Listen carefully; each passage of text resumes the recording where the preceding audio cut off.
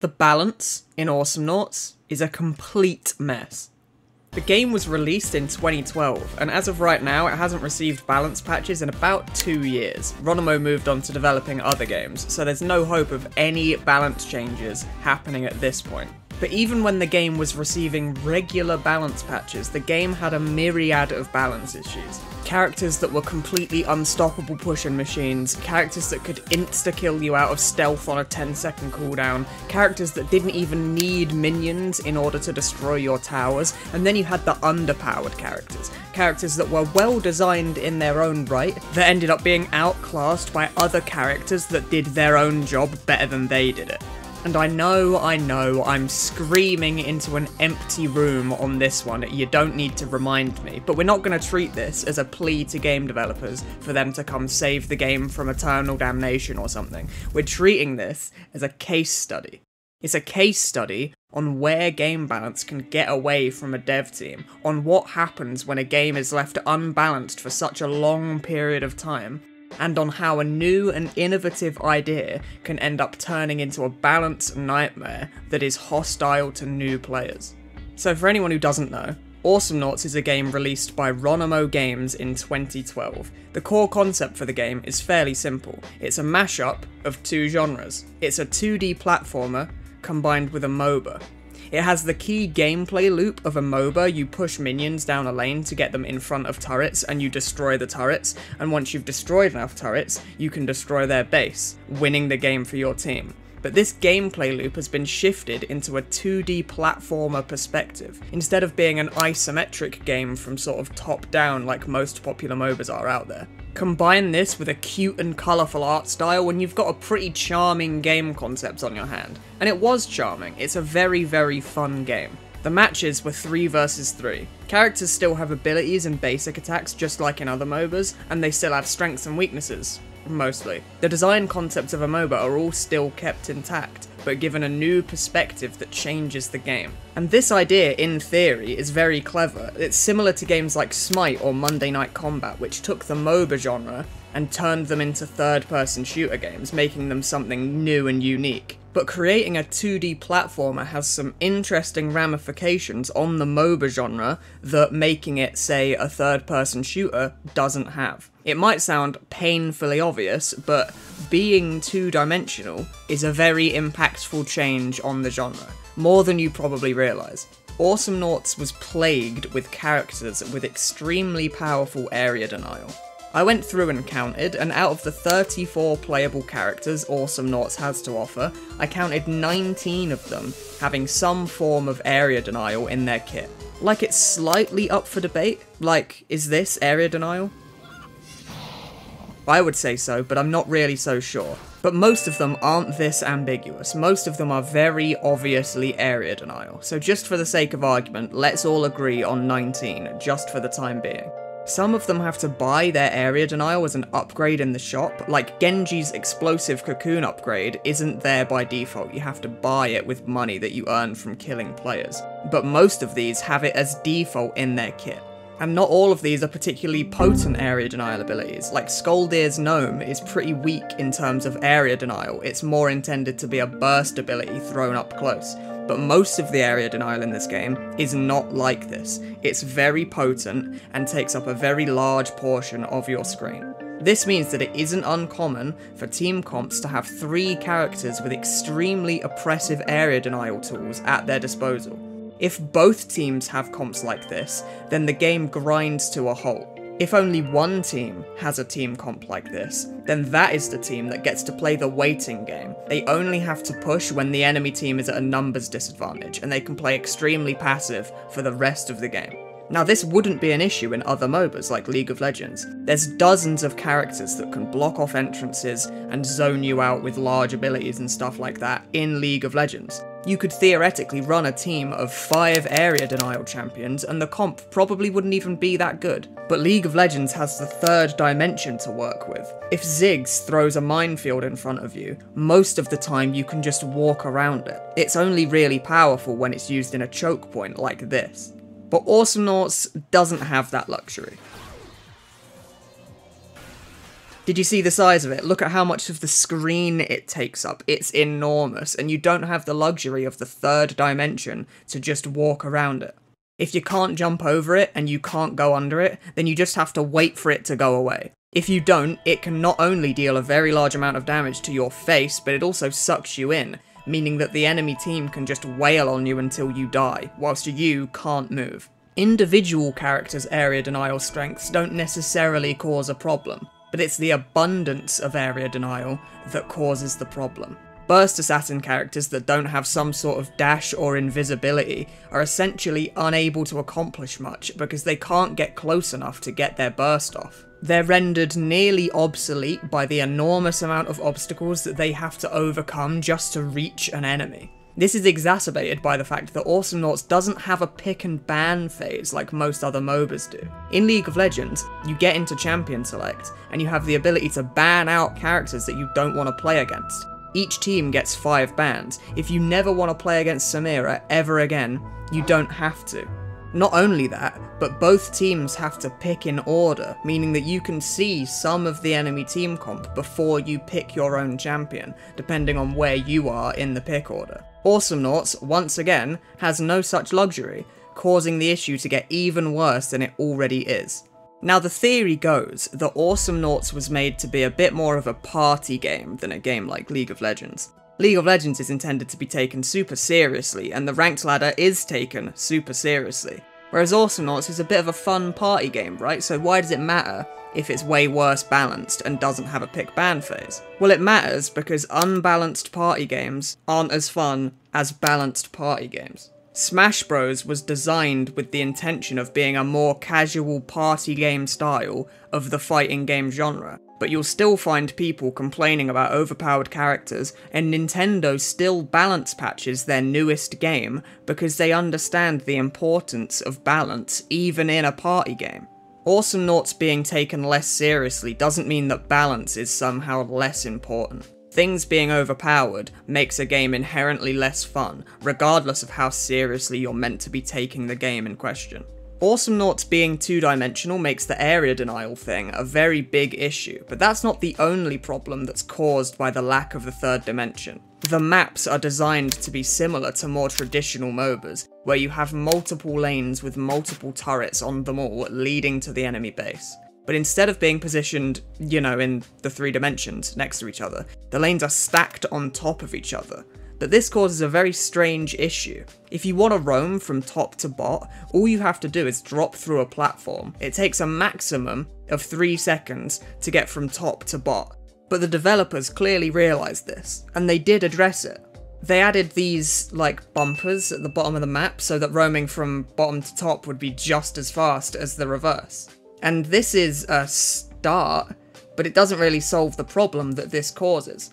It means that roaming to join fights is extremely easy to do, roaming to destroy towers is extremely easy to do, roaming is extremely powerful. Roaming being powerful isn't necessarily a problem in and of itself, but the issue is that certain characters can abuse the speed at which they can change lanes to push down towers with basically no counterplay. Lone Star is arguably the worst culprit for this. His bull lets him tank tower for his minions for a decent amount of time, and it pushes back enemy minions to prevent them from damaging your own minions.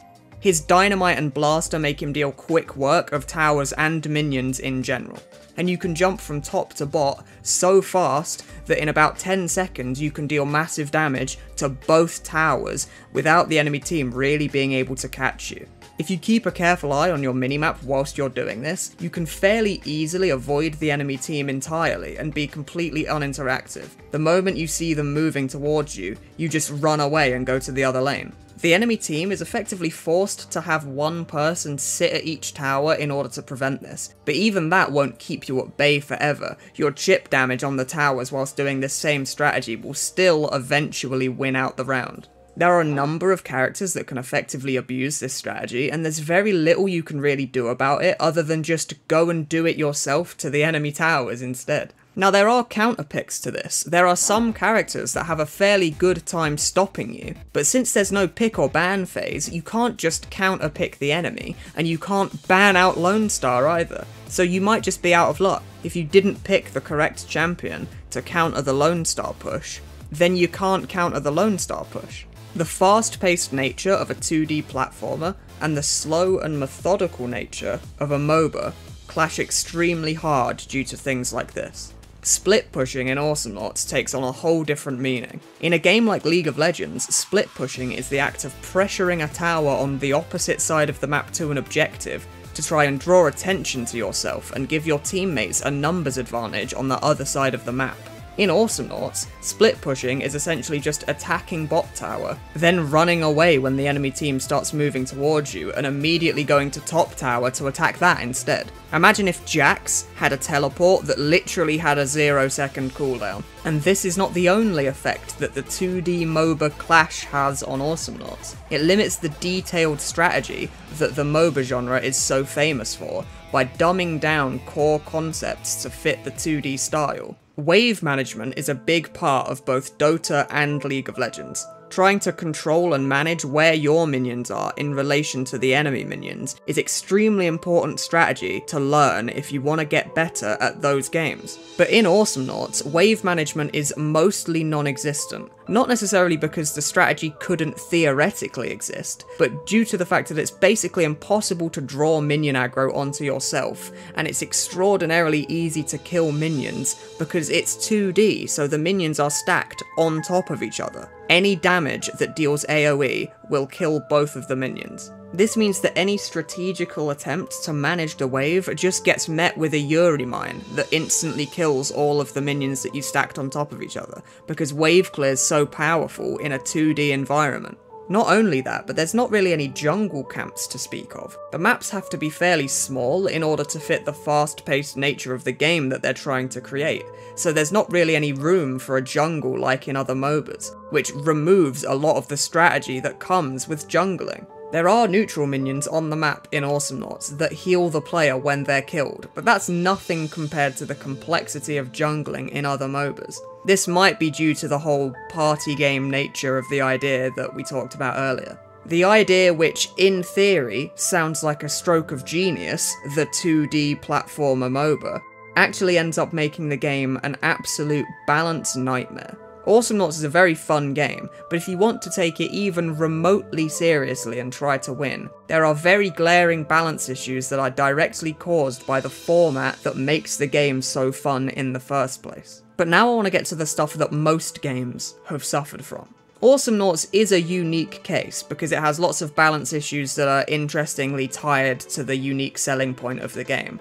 But balance issues in most games are caused by developer oversights, power creep, and poor design choices in character and ability design. And Awesomenauts is no different. Leon is an assassin character in Awesomenauts. He has an invisibility skill that drops a clone of himself when used. He also has a tongue grab that allows him to pull enemies in towards him from a distance. This tongue grab can be used immediately out of stealth. Essentially, Leon is a character that can go invisible for a period of time and has a blitzcrank hook on a 7-second cooldown, and he does a very large amount of damage because he's an assassin. Even on paper, this character's kit is absurd. He has been heavily nerfed since back when I used to actively play this game. His stealth used to be infinite, then they nerfed it down to 60 seconds, but now it's 8 seconds. So that's a massive nerf, you can see how powerful it used to be. This character's mere existence in a match could slow down the pace of the game. Players who weren't playing tanks on the opposing team to the Leon had to be extremely careful when walking out of range of their towers, in case Leon came strolling along and just insta-killed them and displaced them from stealth. Oh, and remember the clone that Leon drops when he goes invisible? Well, that clone could be upgraded in the item shop to turn it into an extremely powerful split pushing tool.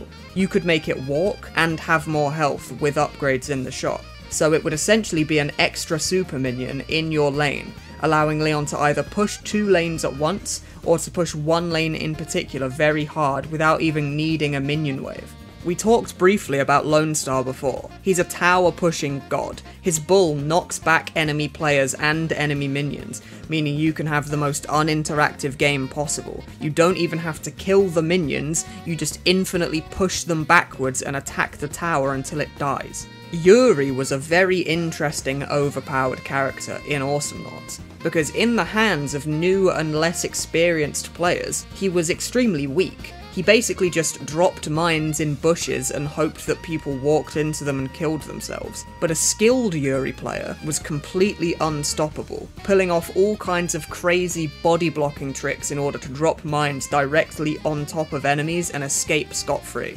In my first ever video on this channel, I talked about a similar issue to this. The video's terrible, I don't recommend you go watch it, but I talked about League of Legends having a champion called Azir. Yuri was a balanced nightmare for the same reason that Azir was a balanced nightmare. These characters have such high skill flaws that newer players playing them are completely worthless, but very skilled players are completely unstoppable. This means that you either have to balance them for a skilled player, or you have to balance them for a weak player. Balancing the character for a weak player means that the skilled player wins 95% of their games on the character. Balancing the character for the skilled player means that they're even more worthless for the weak players than they already were. The perfect characters are characters that are easy to learn but hard to master, and getting that balance right is extremely difficult, but having characters like Azir or Yuri in a game will cause developers a headache in the long run. Now, there are a lot of balance issues like this in Awesomenauts. Some are really big, some are really small, so I'm just gonna show you a handful of them now. Now, I don't want anybody coming away from this video thinking that I hate Awesomenauts. I love Awesomenauts. As an early adopter of this game, playing it in 2013 when I was just 14 years old, I had so much fun with this game. It has so much charm, and I spent over 900 hours having fun with the game over the last 7 or 8 years. But the game was far from perfect, I even knew that back then, and it was plagued with balance issues throughout its history, and became increasingly more hostile to new players as the player base got smaller and more skilled, and the developers started distancing themselves from the game. The game's got no chance of seeing a balance update anytime soon, but I think it's a pretty interesting case study into multiplayer balance and the impact that it can have on a game. This game might be dead and gone, but damn did I have fun playing this chronically unbalanced mess of a game back in the day. Thanks for watching.